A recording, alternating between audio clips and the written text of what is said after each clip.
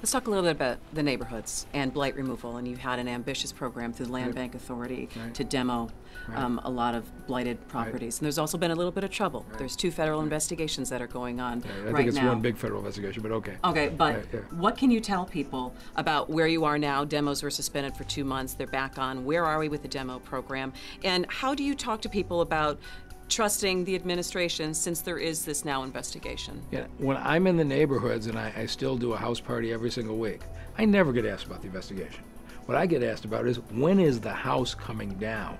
We're going to be up to 100 houses again by late January, early February, 100 houses a week, and which is really all we can handle. We try to get bigger than that, and as we learned, it was more than we could handle.